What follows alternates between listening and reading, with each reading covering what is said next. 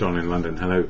It's April the 30th, 2010, end of the month, and it's a May bank holiday here in London, UK, and my videos are all about recovery from addiction to substance or behaviour.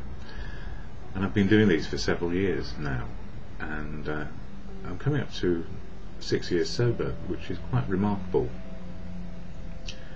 Not one drink in nearly 6 years. And what's made that possible? Well, left to my own devices, I'd have drunk myself to death. And that's where I was heading. And somehow I got a moment of clarity. It wasn't, I don't have to do this anymore. It was, it cannot get any worse. Life cannot get any worse. And I started to understand a little bit about my addiction, but I was stuck 24/7. I didn't know how to stop.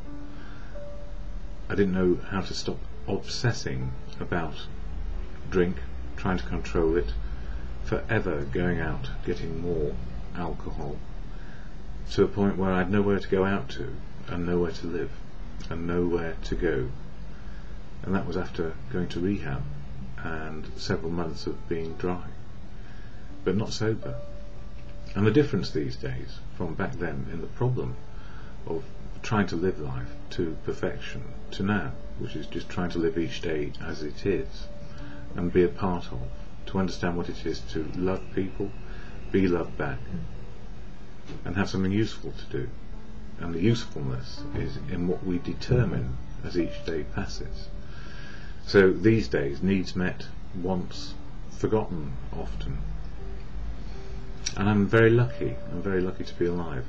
So what was addiction for me? Well, the substance, as I've mentioned, alcohol, the behaviour, equally addicted to work, relationships, materialism, people, places and things, and always about trying to make my part work. And these days, if I'm lucky, I am simply a part of what is going on, and no bigger, no smaller than anybody else, no more influential or powerless than anybody else. But some of the things I know these days keep me well, and that is to find balance in the moment of living now, to make room for life to happen rather than trying to control it. And very often control makes us a prisoner, not only of what we're trying to control, but also for ourselves, because it narrows our path into what we think life should be. So these days, more open to what is going on around me, more open to being included, more open to the possibilities. It doesn't mean they're going to become real, because we just don't know. All we can do is be a part of life. We're not centre stage, although we are centre stage in our own lives, but we're not centre stage in terms of life revolves around us, or the world revolves around us. The world revolves and we're part of it. So recovery has been a levelling experience, and that has been the opening door, if you like, to recovery, that I can be part of life again. And I couldn't do it on my own. I needed help. I didn't know where to get it. I did say to myself, yes, it cannot get any worse. What do I do now? I need help. And that was the moment of clarity, accepting reality as it was. But it didn't mean it was all going to be joyful and happy. What it meant was there was an awful lot of hard work to do to get myself out of the deep pit of despair and depression that I was in, and keeping on doing the same old behaviour over and over again and getting nowhere, which was insanity. So I had to learn to let go of old behaviour, old attitudes, and start to learn new behaviour and new attitudes. And I found, after professionals drive me out, that rehab was really good in terms of providing a roof over my head, because by that stage I was destitute and had nowhere to go, and life had just become a complete mess. But I preferred the streets to living in rehab, because the anger and the rage that came up was completely unmanageable, and I couldn't contain myself. And I went out the front door of the rehab centre and got to the corner shop or corner store and bought a bottle of vodka, which was my retaliation against the previous few months of sober. Life hadn't got better. And I drank it, the whole bottle, and I spent some time completely insane and in a rage at myself for not getting the fix I was looking for. So these days I don't fix anymore. The story got worse. It just did. But these days I've found a fellowship which helps me. It doesn't matter whether we're on the streets or living in a penthouse. It helps us deal with our feelings and emotions and learn what can be the solution on a daily basis to what is happening to us. Simple as that. What is happening now? And some life experiences cannot be solved in a day.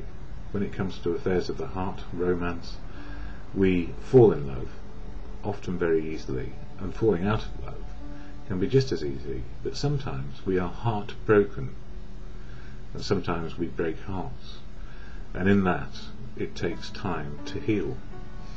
And the thing about recovery is we allow ourselves the time to heal. So important, very difficult, but very important, that life will be difficult, and then life will emerge again into a more steady and balanced outlook. And that's difficult. So what helps me? The fellowship of AA. I talk about it, I don't speak for it, never can, never will, full of unique, authentic people. But the statement of intent shared at every meeting of AA I go to goes like this. Alcoholics Anonymous is a fellowship of men and women who share their experience, strength and hope with each other, that they may solve their common problem and help others to recover from alcoholism. The only requirement for membership is a desire to stop drinking. There are no dues or fees for AA membership. We are self-supporting through our own contributions. AA is not allied with any sect, denomination, politics, organisation or institution, does not wish to engage in any controversy, neither endorses nor opposes any causes. Our primary purpose is to stay sober and help other alcoholics to achieve sobriety. When it talks about the primary purpose being to be sober, what it means is that we get enough self-esteem, or just get enough esteem, to say, well, yes, maybe we do have a right to be here still, even though we might have completely screwed our situation up. Life can be redeemable. It will never be the same again. And that's the same about every day. And what helps me when I can't get to meetings, or when I'm trying to share some understanding of the program, I use this book, Daily Reflections, which talks about the 12 steps of AA, and the 12 traditions, and for April 30th it talks about a great paradox. These legacies of suffering and of recovery are easily passed among alcoholics, one to another. This is our gift from God, or from life. And its bestowal upon others like us is the one aim that today animates AAs all around the globe, which is to share experience, strength and hope. The great paradox of AA is that I know I cannot keep the precious gift of sobriety unless I give it away, partly why I do these videos. My primary purpose is to stay sober. In AA I have no other goal, and the importance of this is a matter of life or death for me. If I veer from this purpose I lose, but AA is not only for me, it is for the alcoholic who still suffers, sharing the message with others. The legions of recovering alcoholics stay sober by sharing with fellow alcoholics. The way to my recovery is to show others in AA that when I share with them, we both grow in the grace of the higher power, and both of us are on the road to a happy destiny.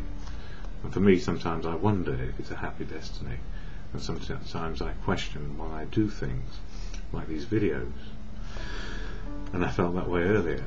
So, life is not perfect, but perfect or not, its destiny is to live in the moment of now for me, and not be too concerned about tomorrow. To have an understanding that it can exist is good enough. And that serenity prayer which helps me at times of challenge and times of peace goes like this. God, grant me the serenity to accept the things I cannot change, courage to change the things I can, and the wisdom to know the difference for me is just for today.